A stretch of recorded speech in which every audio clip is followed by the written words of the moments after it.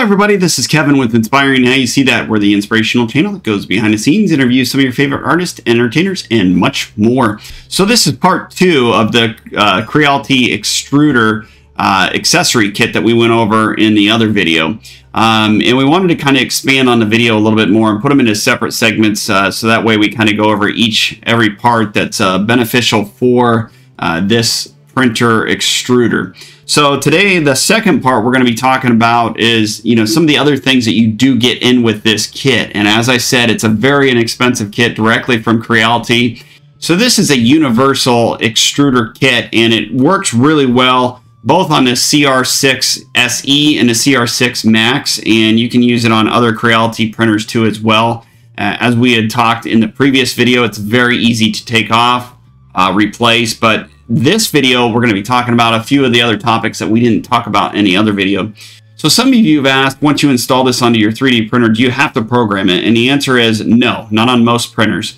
The CR6 Max, no. The SE, no. And the 10, no. Those are the ones that we know of that you don't have to program. It usually is pretty friendly as far as putting it on, plug and play kind of thing is what I call it. So once you install it, and just plug it in and turn your printer back on, it recognizes that it's there and it's fine. Not unless you installed something that needs to be, a data file or something upgraded, then that's a little bit different. But this is already ready to go. There's really no chips or recognizing of any different chips within this, so it doesn't need to be programmed.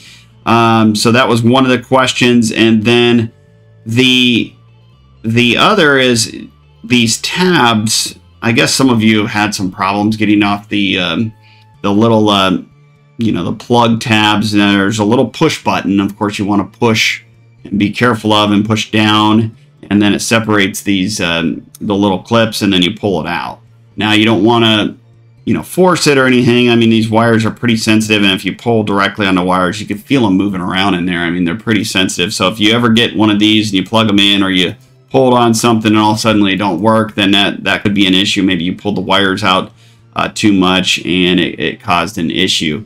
The other thing, as we wrap up this video, just to kind of go through, you do get quite a bit in with this kit. I mean, you get a lot of the boots. We talked about this in another boots video about some of the heating temps of some of these boots, but you do get 5 of these in with this kit.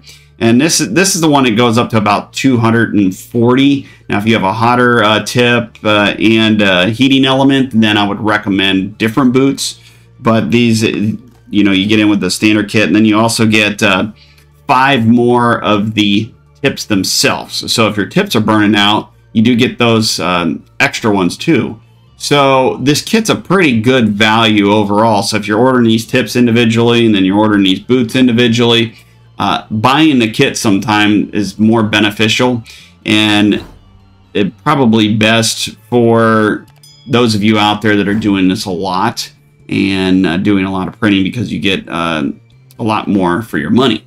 So we hope this video helps, and in future videos we'll be covering some more accessories, some more tools, some more other helpful tip videos, and we'll see you on the next one.